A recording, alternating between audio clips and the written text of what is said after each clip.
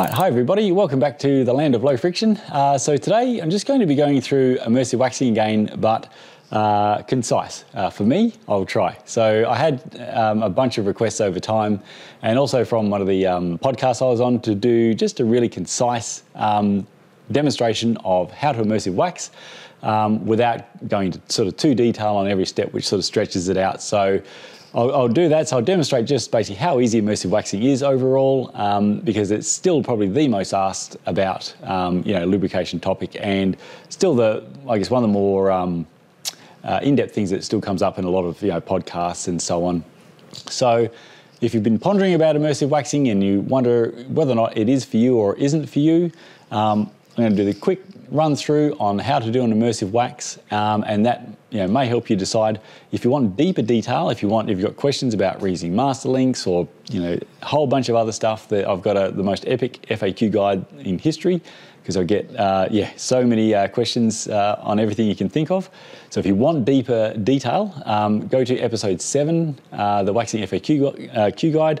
Episode 4, part 1 and 2, I go through the immersive waxing process more slowly, in detail at sort of each step. So if you really want to get that, and I've also got on the Wax Ed Master Guide on my website, step by step on how to do an immersive wax, and it's got pictures at each sort of step that needs it.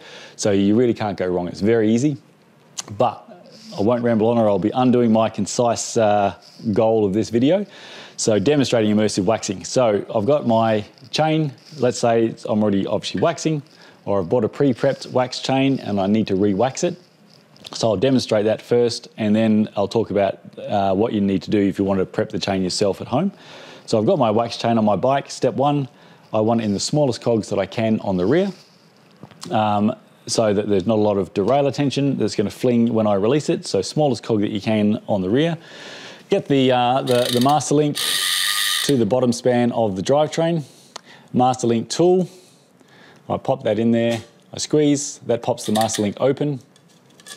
I can now remove my chain. I just pull it from the top there, and I just pull that out from the derailleur there. Keep your master link. I do not wax the master link, and I explain in the other video why. So now I've got my chain off the bike. That's pretty easy.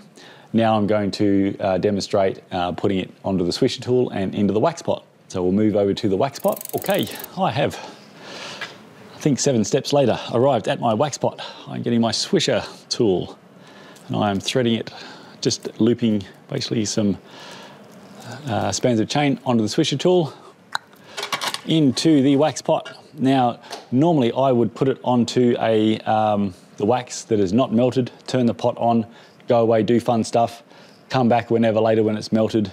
That way the chain will have heated up to the same temperature as the wax, the old coating melted off, and now I can just swish it and get a fresh coating in and hang it to set. Since I basically have sort of preset this up for the video, the wax is already melted, so you can sort of see it in there. We're going to pretend that it has been in there for 10 minutes, and I am going to swish it and hang it to set.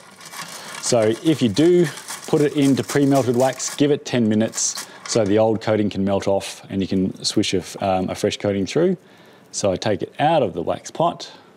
You note I'm wearing gloves because the wax and the chain will be hot, and I hang it to set. I've got a good setup to hang it to set where the wax drips off back into the pot. Don't stress if that's hard for you to do. Just have it drip into like an aluminium barbecue tray, something like that, easy as. All right, here's one I've done earlier for demonstration purposes. So a freshly waxed chain is stiff. You do need to break the wax link bond before you can reinstall it onto your drivetrain. So you can do it link by link with your thumb. That gets not as much fun as if you can set up something where you can just rip it through. So you can use, like some people use, just a piece of dowel and something, a wheelie bin handle around their tool stand. There's a whole bunch of solutions to more quickly and easily do it, or just do it link by link with your thumb. And that's that. Now I'm ready to go back and install it onto my bike. Alrighty, so back at my bike, I just need to thread the chain back through the same way basically as it came out. So I'm going to do that through the top span. And so I just thread that through. I want to have a little bit of chain hanging over the other side there. It's just rewinding over the derailleur, over the cassette, and you're just threading it back through the derailleur exactly the same way as it is going to run, obviously, when you're pedaling. So thread that back through around the top cog, around the bottom cog, pull that through, grab my master link and master link pliers, put that in one side,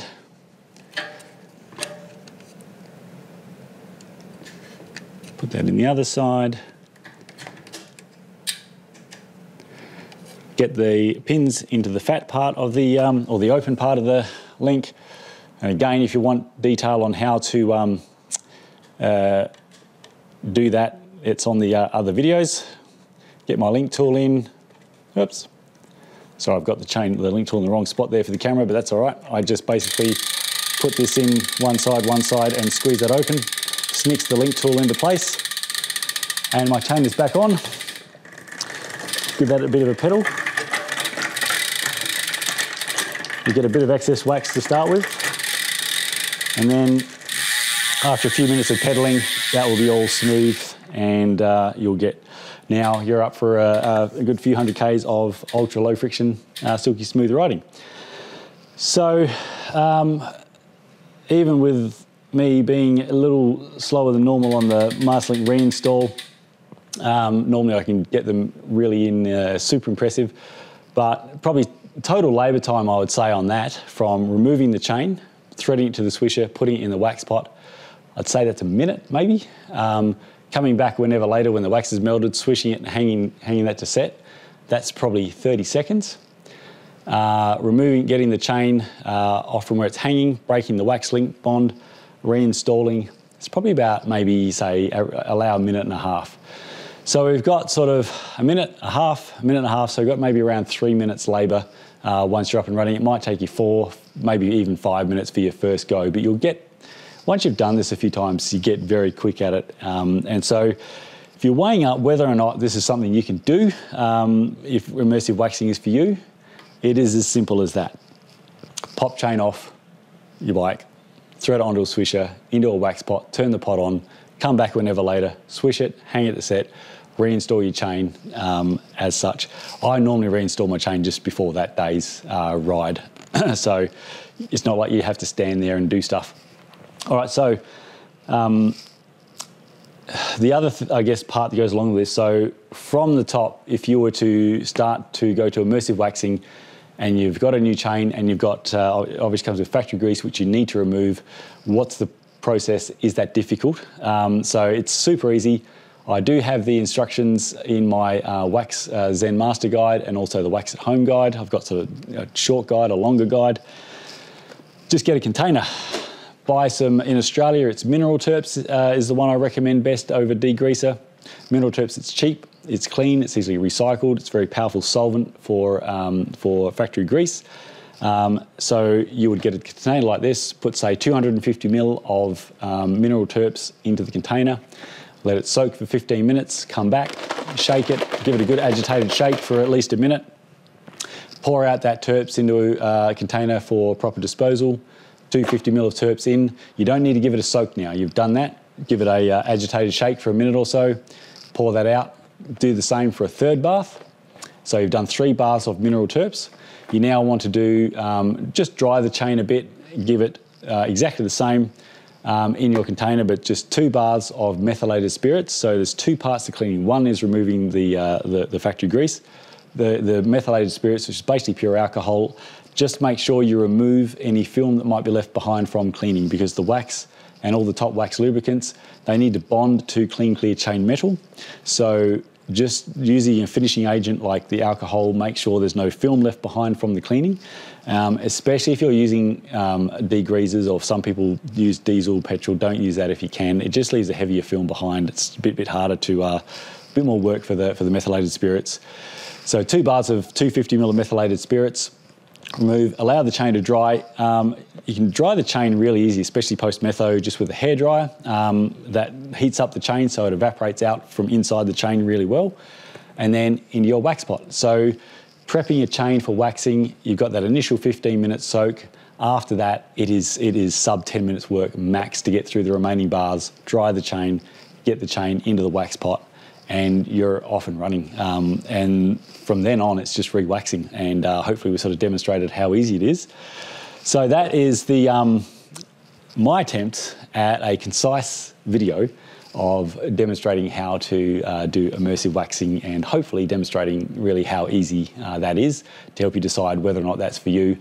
One last bit to remember is that if you're worried about being able to still keep up with re-waxing your chain, if you think, I just don't know if I can do that, stay on top of that, then top couple of products we recommend that go in conjunction with immersive waxing. Actually, there's 3 that you use in conjunction with immersive waxing mostly: Silka SS Drip, UFO Drip, True Tension Tungsten All Weather, especially if you're commuting a lot in the wet. They are wax compatible, so you can wax when you need to. You can reapply with a drip, one of the wax compatible drip lubes, and somewhere after say 3 to 5 re-lubes with the wax compatible drip lube. Do an immersive wax to reset your contamination in the chain. So if immersive waxing every time is not for you, which is king, then immersive waxing plus one of the top chain coating wax compatible lubricants, that's your next best second sort of system to move to. And I think that should be something that most people should be able to fit in okay and just get such super low wear, and your chain comes out of the wax looking brand new every time. So no cleaning, it just comes out of the pot and looks amazing.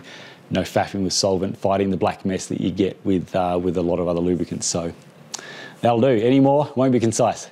I don't know what time it was, hopefully less than 10 minutes, we'll see. So thanks for watching, and don't forget to like and subscribe to the channel and other YouTubey type things, like share with your friends.